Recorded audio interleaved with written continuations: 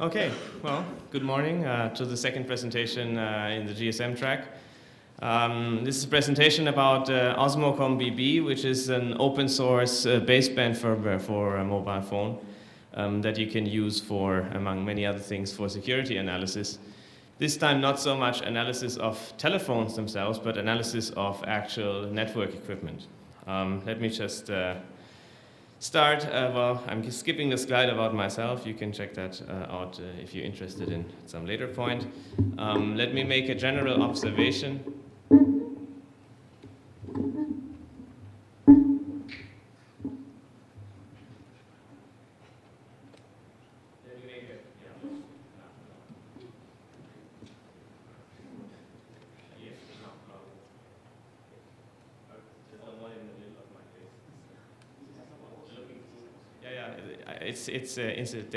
They turned it down because it was generating noise. So, okay. Now, the general observation is, well, both the 3G and GSM specifications as well as the TCP/IP protocol specs are publicly available. Anyone can read about it. Anyone can learn how the system works. Anyone can, understand what is the possible attacks, what's the security situation with these protocols. And if you look at the internet world, where we have Ethernet, Wi-Fi, TCP/IP, and so on, that protocol stack receives a lot of scrutiny. People are playing around with it. How long has it been since people have been sending Christmas packets and the ping of death and those kind of things, right? It's a long time ago for people in the IT security community. And GSM networks are just as widely deployed as the internet, but we don't see the same level of scrutiny on the protocol level happening. And the primary reason for that is actually that there is no such thing as an Ethernet card for GSM, right? A simple transceiver that gives you access to the physical layer, but which allows you to send any arbitrary data on layer 2, layer 3, and the upper layers. That kind of device just did not exist, and I'm not aware that it existed commercially, and particularly it did not exist in any way that people could just go out there and buy something like that. It's impossible. So all you could buy is a phone or a network equipment, but you could not buy something that gives you access to the lower layers. And the reason for that is that the industry involved in these products is, from my perception, extremely closed and sometimes closed-minded. There are very few implementations of the protocol stack, right? A couple of companies did that initially, and then lots of other companies bought licenses to that code. So if you look at how many TCP/IP implementations we have, there's many more than you would ever see GSM protocol implementations. And the chipset makers that produce the components that are used both in the base stations as well, even more so in the telephones, they don't release hardware documentation in a way that other companies release hardware documentation about their silicon. There are very few companies that build the baseband chips that are used in those phones. The companies, as I said, they're mainly silicon companies. They buy an operating system kernel from somewhere else. They buy a protocol stack from somewhere else. So it's not like their core, at least initially, it's not their core expertise, that stack or the operating system. And the way how the traditional business model in that industry works is if you want to buy baseband processors from one of the manufacturers, you have to become a customer. And becoming a customer for such products is actually a very tiresome exercise. It starts with having to put up a large amount of money on the table and committing to hundreds of thousands at least. That's already a very small customer, typically millions of units per year in quantity. It's not a component that you can just go to an electronics retailer and buy. That's not the case. So if you look up the websites, there's very few public information about these chipsets available on the manufacturer's website, and it always says, for selected handset manufacturers only. This is not a product we're selling publicly. And on the network side, not many companies actually build network equipment, right? Today, significant really, there's only Alcatel, Lucent, Ericsson, Nokia, Siemens Networks, and Huawei. There are a couple of other companies, but this is really the companies that own the market. And some operators buy equipment from them, but only operators are customers. So again, you cannot just go there and buy equipment. It's not like you call them up, say, you know, oh, I want this BTS model, and they say, oh, okay, sure, we ship it next week, right? You have to, this is a long process, you have to set up a relationship, you have to sign all kinds of agreement, and so on and so on, and then maybe, if you're interesting enough, you can become a customer and you can actually buy equipment. And the minimum number of, the minimum amount of money you need to put on the table to buy a minimal GSM network is in the order of hundreds of thousands to millions of euros. And even a single component, which is not sufficient to operate a network, will cost you, 10 to 40,000 euros. That's definitely not something that will encourage academic research or will encourage independent research into the security of those systems. Also, if you have that equipment, how do you use it for security analysis? You can then run a network and you can make phone calls, but that's not really what you want to do. On the operators, well, operators are marketing and finance. Typical operators today outsource not only their network planning, network servicing, network deployment, but they also outsource the billing. So this really only leaves marketing and finance left over. There are exceptions. I'm sort of exaggerating here, but there are operators where it works exactly like this. Also, the staff at the operator, the technical staff, I mean, they mainly know the equipment as it is shipped from their supplier. They get some training courses from the supplier, and they know, they have system administrator knowledge, but they don't have the knowledge that a developer of the system would know, would understand the details of the protocols and so on. So you end up having very few people, even at the operators, who know the protocol beyond the user interface that the supplier gives to them. Which I think is fairly dangerous. And especially since they're outsourcing more and more, they become a complete, I don't know, how can I say, a complete slave of the equipment manufacturers. Now, if you look at this entire situation, right, the implications for security are, well, we have almost no people who understand the protocols who do not work for one of those few companies that implement the system. We have very little independent research. If there is research at all, it is cryptographic or theoretical, or on a much higher level, mobile malware. It's like 7 to 13 layers up from what I'm thinking. So that's really in a different world. And we don't have any, or we didn't have any open source protocol implementations when we started out with all this, which means nobody could do any practical experimentation, right? I think the open source implementations that we have in the internet world of all the protocols that are run on the internet are key to enabling all the small and medium-sized companies, the individuals, the students, the academia, to actually have some ideas, implement them, test them, innovate around those protocols. But in the GSM world, this is restricted or has been restricted to the couple of big players that are inside that industry. And that may also very well be a reason why the security has not been improved significantly over all that time. Because it's just these companies and they make a lot of money of shipping their existing technology, and why would they change it? So if you want to start with protocol level security analysis, there's two sides. You can get started on the network side. I don't want to talk about this today. We did this with OpenBSC. I presented about this last year at DeepSec. Now, on the telephone side, so what do you want? You want a telephone that's under your control. You want to receive and transmit arbitrary data on arbitrary frequencies at arbitrary points in time. It's relatively difficult since the firmware of those systems and the protocol stacks are closed and proprietary.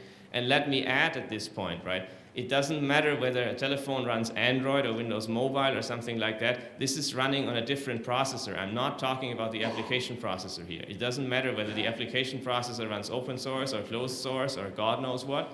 The baseband processor in all the phones that ever have been shipped is completely proprietary.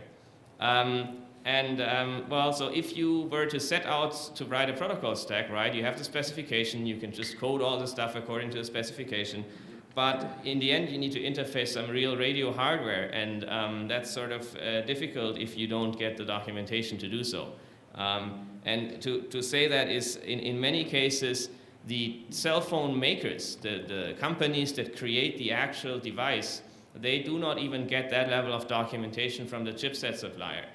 Because the chipset supplier, well, they sell a bundle out of their firmware, their software, their stack, and the silicon. And the documentation that a cell phone maker gets is related to, well, maybe how they can interface a different user interface to the phone, or maybe how they can interface a different, different RF transceiver or different antenna switch or something like that, so electrical changes they make in the board. But they do not get the documentation on how they can write their own stack and run it on that hardware, which is something that no cell phone, well, with the exception of, I have heard RIM, but no other cell phone manufacturer really does that kind of stuff. So the documentation typically is very, very restricted and kept among very few players. So there have been a couple of attempts in the past. There was the TSM30 project, a part of the THC GSM project. That's probably 5 years, 6 years from now. And MadOS, which is even earlier than that, which was an alternative operating system for old Nokia, 1990s Nokia phones of a generation called DCD3. MadOS was very, very promising, but then was abandoned at some point due to, I don't really know, maybe lack of time by the people who were working on it. They were already reverse engineering the shared memory protocol between the baseband CPU and DSP, and it was really, really advanced, but stopped at that point. Now, okay, so to bootstrap sort of this process, you read the specifications, you gain knowledge about the protocols, you obtain actual equipment, you try to get actual protocol traces, you implement the protocol stack, and then you play with the security of the protocol. And we are already now, after the work that we've been doing, we are at the finally step, right? So this is a presentation that tells you we now have the tools. It's up to the security community to go out and use those tools now. If we look at the GSM network, the classic GSM design looks like this. Today's networks internally look very different. But what we are talking about is the telephone here, right? This element, and the the air interface between the base transceiver station and the telephone. It's the same interface that AirProbe is sniffing, right? And we're now talking about generating that interface from within the telephone and implementing the protocol stack. And the protocol stack that runs there, there's a layer 1 that runs, of course, only until the BTS, until the antenna. There is a layer 2 that's also terminated here. But then there's a layer 3 that goes to the base station controller or to the mobile switching center, depending on what you do. So if you can manage to implement the layer 1 and layer 2, you can send transparent messages to the base station controller, which controls dozens to hundreds of cells, or actually into the mobile switching center, which operates, a large city or half a country, depending on the size of the country. So typically in Germany, for example, each operator has at least one MSC for every major city. This means you can transparently send messages to that equipment. Now the question is, how much has this equipment ever been hardened against malformed messages and that kind of stuff? So you have an interface, an air interface that's public, that's everywhere, that's ubiquitous, and it gives you the ability to directly send messages deep into the core network of the various operators. The names of the individual components, I'm going to skip them. That's, if you want to check them out at some later point. The interface that we are talking here really is the interface between the telephone. MS means mobile station, it's not Microsoft, and the base transceiver station, the BTS. This is the antenna and the transceiver associated with that. And one thing to understand when you talk about GSM is that it is not a symmetric network. It is not a peer-to-peer network. It is not an end-to-end network. It's a very asymmetric, very distributed network where you have different protocol stacks in each of those interfaces. So the protocol stack that you will see here, the protocol stack you will, what's going on here?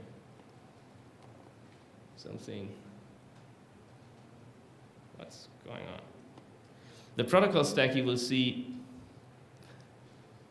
I'm not supposed to be touching my mouse pad. The protocol stack you will see on the air interface is completely different from what you will see on this ABIS interface, again completely different here. And could not be any different than the interfaces you see here and the protocol stacks here. So they're completely different protocols, different encoding, different messaging, different stacking, and so on. So there is no one GSM protocol. There's individual protocols that are layered on top of each other at different points in the stack. Okay. The other thing that you should remember when you start to get into GSM is that you do not have messages that contain source and destination addresses. It's not IP, it's not Ethernet where you have a source and destination address in each and every message. It's a time division multiplex architecture, and if you don't notice, if you don't track or trace who has established a certain channel, then you do not know afterwards all the messages inside that channel. You don't know where they are from and where they're going to. So it's like a telephone call, but even only for the signaling, like a telephone call, where the telephone call setup shows you, what's the number that has been called and so on. But in the actual, voice conversation, of course, you don't see anymore who's sending the data and who is receiving the data, because it's implicitly known by the state of the various endpoints in the stack. This is the stacking that you find on the interface. There's a layer 1, a radio layer. The TS numbers give you the technical specification. So if you want to learn more about these individual layers, these are the specification numbers that you should be looking out for. Layer 1 is the radio layer, relatively uninteresting for anything but denial of service attacks. Layer 2 is LabDM, which I also believe is fairly uninteresting from a protocol level security point of view. But where you actually get into is the layer 3 messages. And it's actually 3 sub-layers to layer 3, radio resource control, there's mobility management, and there's call control. And then you have other the question is whether it's really for layer 4, there's no clear definition, but there are other things that are on layer 3 and higher, which are for SMS transfer, for USSD, for location services, and so on. And I think layer 3 and above is really where you want to focus on for protocol level attacks and such. Of course, there's a number of known problems of GSM. Just a very quick recap, right? We have no mutual authentication between the telephone and the network, so the telephone can never know whether it's connected to a real network or not, which leads to rogue network attacks, man-in-the-middle attacks, enables IMSI catchers. We have weak encryption algorithms. The encryption is optional to be even worse. We have denial of service on the random access channel, and we have strange protocols by which the network, which is not authenticated, can inquire the telephone about GPS coordinates. This is conceptual security and privacy and confidentiality problems in the specification. There are more. Sylvain Mounon has just presented yesterday about the IMSI detach attack and other things. But what I want to talk about now is not so much the conceptual problems. Of course, you can also experiment with them, but implementation problems, of course. Now, in order to understand what OsmocomBB is, we have to look a little bit of what this baseband processor is. It's typically an ARM7 or an ARM9 core. In all the GSM and GPRS and edge-only phones that don't implement 3G, you will very likely find an ARM7 core. ARM7 means there's no memory management unit, thus there's no memory protection, no non-executable pages, and so on. You run some real-time operating system on that ARM7 core, and next to the ARM7 you have a digital signal processor, which is the code that runs on that, and the type of DSP is really, really proprietary and specific to the baseband chipset manufacturer. That's also where, in a peripheral to the DSP, the A5 encryption is implemented. The software stack that runs on this baseband processor is written in assembly and C language, of course, lacks modern security features, and I think we will hear more about this later today. Now, a baseband chipset roughly looks like this. This is a very traditional GSM baseband chipset design. You have the digital baseband processor, that's your DSP and ARM7 core, has some mask ROM, UART, SPI, I2C, typical microcontroller type design. Not very different from, if it wasn't for the DSP, it would be your typical ARM-based microcontroller. You have an analog baseband, that's basically the analog digital converter, digital analog converter. You have a transceiver, mixer, and VCO component that actually down converts the radio frequency into the baseband and vice versa. You have a power amplifier for transmitting at typically up to 2 watts in modern day handsets, and an antenna switch, and various control lines between them. Now, when we run our own software on a baseband processor, the software will run here and will drive all these peripherals over here and will implement to receive the radio signals or transmit signals, and you will implement the protocol stack on this digital baseband processor. So what we need in order to do what we want to do is we need the telephone under our control, we need a layer 1 that we can control, we need layer 2, layer 3 that are in control. None of those components existed in open source or a freely available manner until this year, so we needed to create them, and this project was started only in January this year, by the way. So there's different ways of how we can address the problem. We could build our own custom hardware, but then we need to go through hardware prototyping and so on.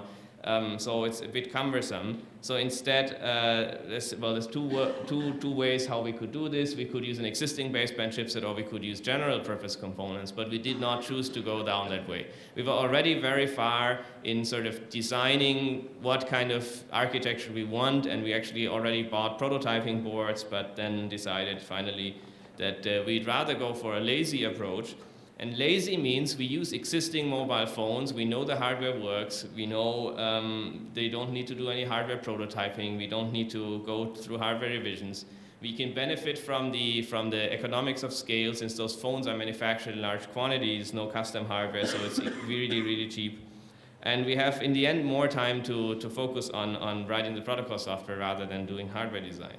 So we searched for suitable phones which should be as cheap as possibly, as widely available as possible, so most people can obtain them. Should be old in order, or simple in order to keep the complexity of the software low, and there should be a lot of leaked information about the baseband chipset.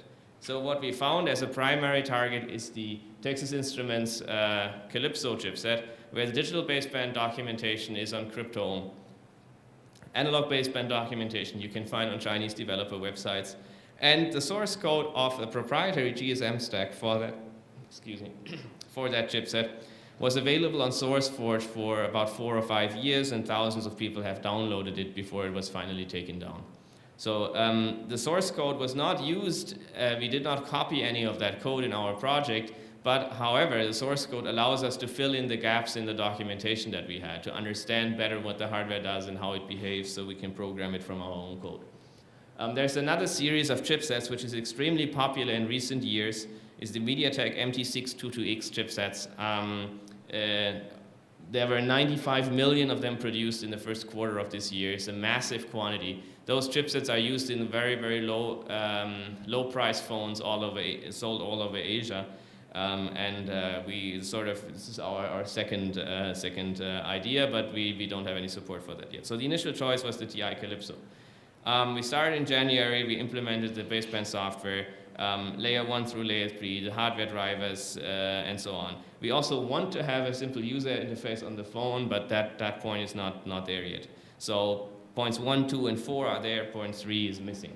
The project name means Open Source Mobile Communications Baseband, if you ever wonder why that's such a strange name. The software architecture, well, we reuse existing code from OpenBSC whenever possible. We run as little software in the phone as needed, which means we only run the layer 1 in the phone, and we run layer 2 and layer 3 and all the application logic code inside the PC, on the PC, and have an interface between them. Going to skip that interfaces slide. You can read up more if you're interested in that. So the firmware that we download, that we developed in C, compile using a cross-compiler for ARM, and download into the device, contains drivers for all the different components in the phone, including the NOR flash, including the LCD that you can display something on the phone, but of course, primarily all the GSM-related components in the device. The software we run on the host is called Layer 23, and it uses what we call Layer 1 control interface to control the Layer 1 inside the telephone. But both the software on the host PC as well as the firmware are both entirely written from scratch. It was no code reused that came from anywhere else, and it's both open source software licensed under GNU GPL. The hardware we support, well, it's mostly this TI Calypso Yota Rita chipset, and there's a number of Motorola phones that were manufactured by Compal Communications in Taiwan. which is C110 to 119 and the C120 to 129 and so on. So basically anything that starts with C11, 12, 13, 14, and 15 will be supported by our hardware. Most of the development happens on the C123 and the C155. The C155 looks like this. You know, it's a very, very small, low-end phone. It doesn't even have any USB or serial connection. It just has an earphone jack, and we actually download the software through the earphone jack, since that's not only an analog audio interface, but also has a multiplexed serial port on it. Interestingly, right, downloading software on those devices is extremely easy. You just press the power button, and after you press the power button, it tries to negotiate with some host software. And if there is some host software, the bootloader that already is in the phone as it ships from the manufacturer will download the executable code over the serial line, and it will jump to it. Right? It couldn't be any easier. There's no protection whatsoever. There's no digital rights management, no cryptographic signatures, nothing. You push the power button, and it will, you know, happily download any code that you send it. Okay. If you look at the phone PCB, you remove all the shielding covers. It looks like this. Unfortunately, we have way too much light in front here to really see what the projector is projecting. Yeah, so these are the individual components. You can easily find what's in the block schematics. You can find here again the digital baseband processor, analog baseband, RF transceiver, power amplifier, antenna connector, and so on. This initially we had to take a couple of them apart to be able to put, you know, solder wires onto the individual traces and do measurements and get the layer 1 drivers up and running. Now, what is working? We have hardware drivers for basically anything.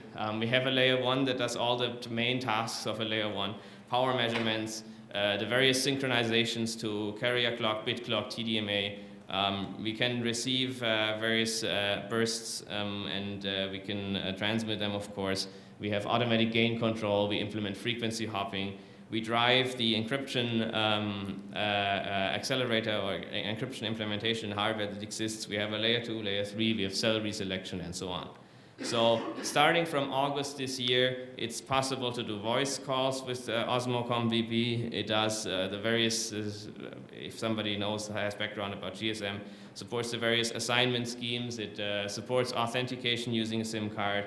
It has support for the FR and EFR codec.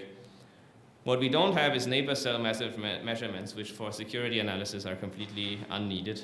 We don't do handover, which typically you also are not very interested in if you want to do security research.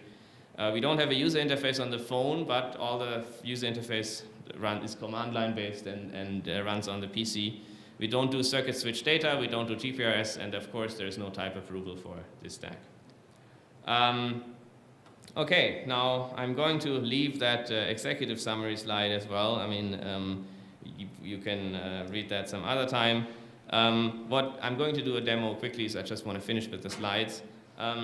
Right, the GSM industry has been making security analysis very, very difficult, which, well, some people can say is a security feature, right? Security by closeness and obscurity. But of course, what we have done with this mobile phone, anyone could have done 10 years or 15 years ago with a mobile phone back then. There's nothing new. There's no new development. There's not really nothing that has happened in the last 10 years that suddenly made this possible, right? With something like AirPro, advancements in software radio architecture and so on really have made this possibly new. Or the key cracking, right? With the computers 15 years ago, it would not have been possible in a feasible amount of time.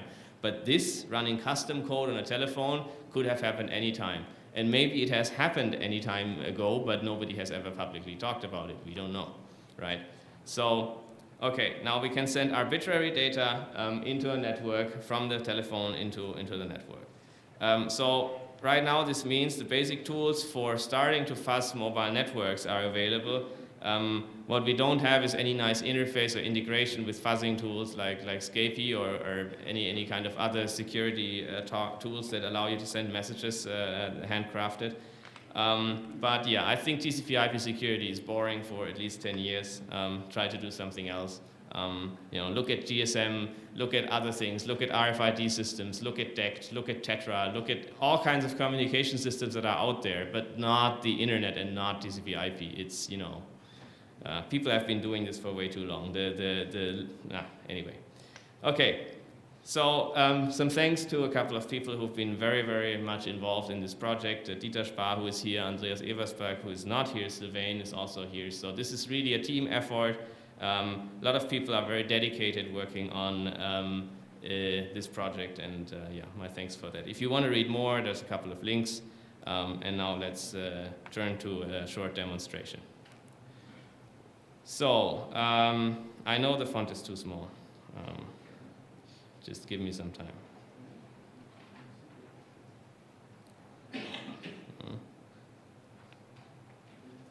Why is this not? There we go. Huge. Okay, now what I'm going to do is I'm going to the right directory.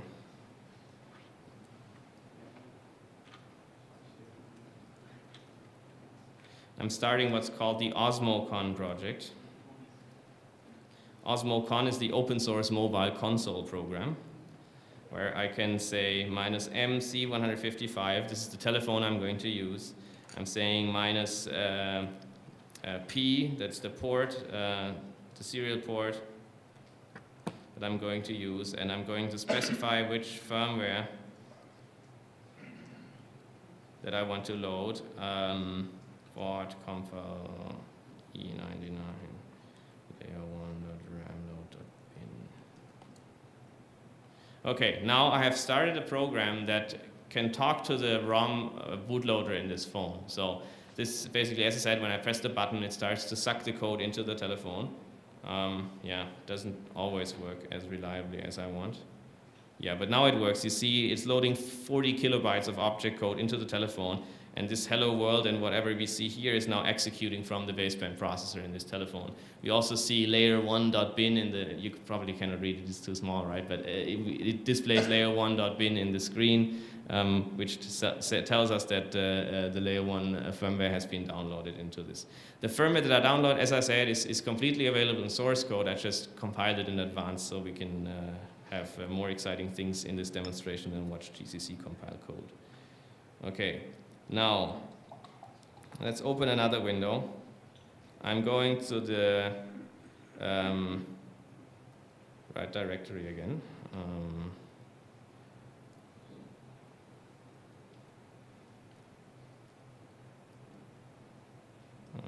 Why is it not SauceMISC? Okay. Okay, I'm doing one more thing before I'm starting this. I'm going to start a, no, don't need sudo for that. I'm starting a Wireshark instance, and I'm going to listen on the loopback device, which is very interesting, right? Capturing on the loopback device. And what I'm going to do furthermore is I'm going to start the, this is not what I want, what is it, -I always forget the command line arguments.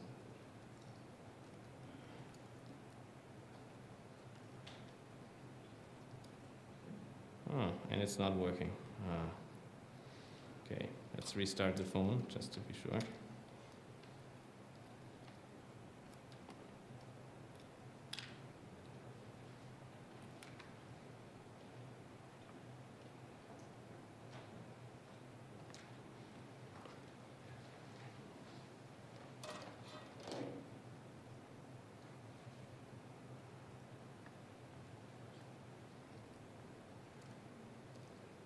Oh, come on.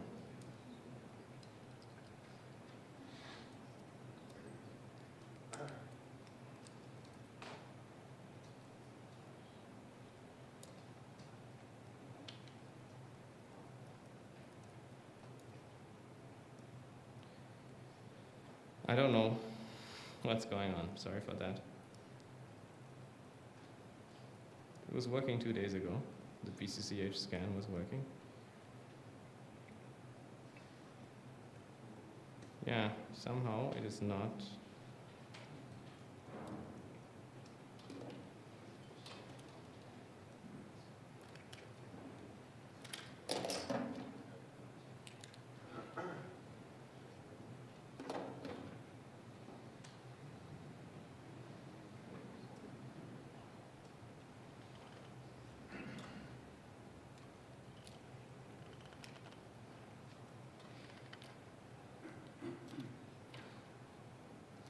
Any ideas?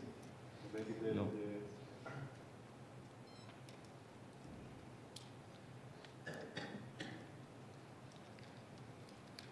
you use the correct version of the firmware?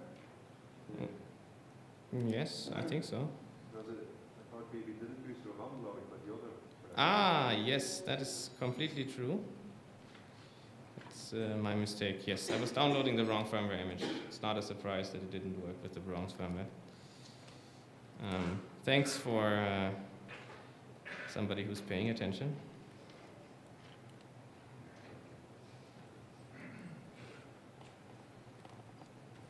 Should still be in the history. Yes. Okay, that's fine. I hope this will be working now.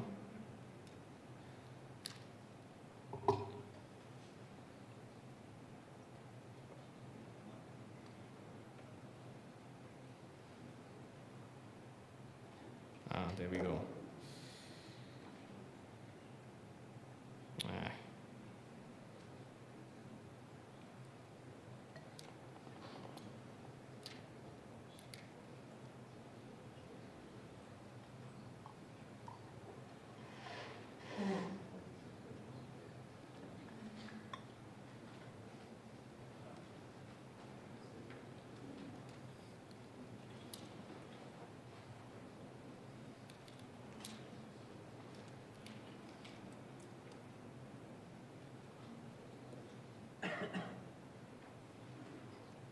There we go. Okay. So now I'm starting this scan. It's scanning over the GSM. Oh, nah, the projector. It's way too bright for the projector to have any decent contrast. It's scanning over the frequency band, and it's identifying all the various cells that are there. It's receiving the broadcast messages from various cells. You will see lots of 2B again here, right? It's the same kind of messages that Carsten has been showing. Now we're seeing them from a phone. If we look here, in this Wireshark instance, we see the real-time messages that the telephone receives from cells. And we see all kinds of messages that are going on. For example, here we see a system information type 2 that indicates the neighbor channel list. We see system information type 4, which sort of tell us what is actually the cell is. This one is a T-Mobile Austria cell that is received here. Yeah, this is not just in a receive-only mode, but as much as we can receive messages from the cells, we can also transmit messages, we can establish channels, and so on. I'd rather take some questions than do some more demonstrations right now. But if you want to play with this, you can buy these phones for about 15 euros on eBay. If you cannot find one, you can contact me. I have a couple of them in stock. The cable here costs you something like €1.50 to €4. This is the USB to earphone connector cable, which has a serial converter inside. So the entry barrier to play with this is really, really low. It's mainly you need time, you need to give it some thought, you need to try to understand GSM, and you need to invest something like 20 euros in equipment. Okay, questions? Any questions?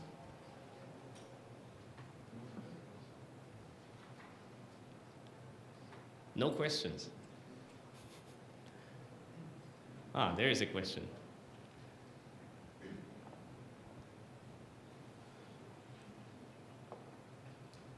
Yeah, any interesting tests with also sending some nice testing packets towards networks? Yeah, well, I mean, I'm not sure if you've seen Sylvain's presentation yesterday. He was using the very same software to send his IMSI detach messages, right? So there's this sort of conceptual problem in GSM that if a telephone is switched off and it tells the network, I'm switched off now, this message cannot be authenticated in the protocol. It's not, there's no means of authenticating this message. So if you know somebody else's identity, his IMSI, you can just detach him from the network by sending such a message. So he's using OsmocomBB not as a phone to make phone calls or something, but he's using this as a layer 2 sort of transceiver thing, and he can send this message to the base station controller, which then, no, actually, it goes up to the MSC. This message goes to the mobile switching center, and it will mark this other person, this other telephone, as no longer being on the network, so any incoming calls will fail at that point to the subscriber. So this is not a malformed message, but this is sending a well-formed, as it is specified message, but sending it from a phone that would never, that is not the phone that you're actually detaching. So you're detaching somebody else from the network. I've done some tests at operators where I have been invited, and I've managed to, with sending custom crafted messages, I cannot say where it was, but yeah, I managed to crash base station controllers. I haven't really had any chance to experiment with mobile switching centers yet, but at least the BSC was definitely possible. And it was not even intentionally trying to do something, right? Now, crashing something is just a denial of service attack, of course, right? More interesting is trying to exploit things, which I believe in the case of network equipment is much more difficult than in the case of telephones. I mean, we have people like Ralf Philipp Weinmann, who will present later today, I think, showing us how to exploit a telephone. Because in the telephone, we have a processor and operating system that's sort of known. It's an ARM core, and it runs Nucleus or L4 or something. But in the carrier-grade equipment, very, very few people actually know what the hardware architecture looks like, what kind of programming language or runtime is used on those systems. You know, almost nobody has access to firmware or software running on these switches and other equipment. So I think implementing a working exploit on those systems without detailed insider knowledge of the technology will be relatively hard. There's another question.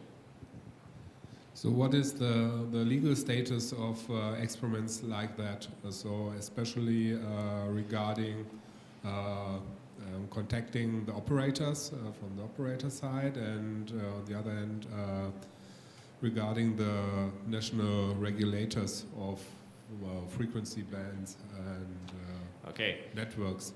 So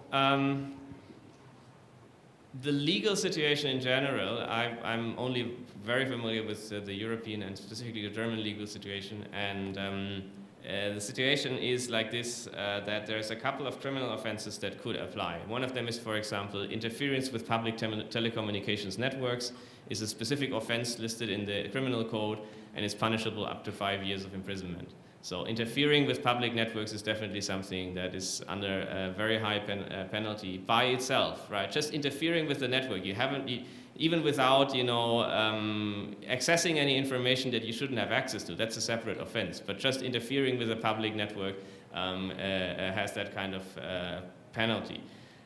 So the kind of tests that I've been doing either against my own network, of course, which is not a public telecommunications network, or at an operator where we actually had permission in the lab to do those kind of things. So if you do this on a public network, then yeah, quite certainly you will find a criminal offense, not even speaking of the civil offenses that you commit, probably violating the terms of service of that operator and those kind of things. Modifying the firmware on the device itself, I don't see any legal problems with that. The regulatory requirements at least in the European Union, the harmonized regulatory requirements regarding telephones, they apply for people who sort of bring devices into the market, people who import the devices, people who sell the devices. But there's no regulation about people who produce alternative software for devices. It's just simply completely unregulated. There's currently a poll by the European Commission on how they should deal with those kind of things in the future, but so far there are no regulations regarding that. So if we as the OsmocomBB project release that software, I don't see any problem with that. So it's possible to use that against your GSM gateway? Your GSM of course, if you run your own network. There's no certification for the mobile phone software. Well, there is certification, but the certification applies to people who ship a product into the market. And if you buy a device that is unmodified from the market and you do modifications yourself, then there's no regulatory framework surrounding that. That's my understanding. And of course, if you run your own GSM network, you will have an experimental license of some sort anyway. And then, of course, you can use your telephone, even if it's a modified telephone, with your network, right? As long as that telephone does not cause interference with other operator networks. So if you're confident in the code that it doesn't interfere, and that, I mean, you can see that on a spectrum analyzer, is it really transmitting in the frequency that I have an experimental license? I don't really see problems with that. The next question would. You can also still ask questions for the previous presentation, right? I mean, we didn't have enough question time, and Dieter and Carsten are still here, yeah. Are there any plans on wideband CDMA, or do you know anybody who wants to do this? Yeah, well, 3G, the problem of SWORD is that the chipsets are much more, so first of all, the technology is incredibly more complex. So 3G networks, you know, if you think GSM is complex, 3G networks are much more complex. The layer 2 with GSM is extremely simple. The layer 2 of WCDMA is already, you know, this ASN1 specified monster that use packed encoding rules and has SDL specified state diagrams and God knows. So the complexity is bigger. I'm not saying it cannot be done.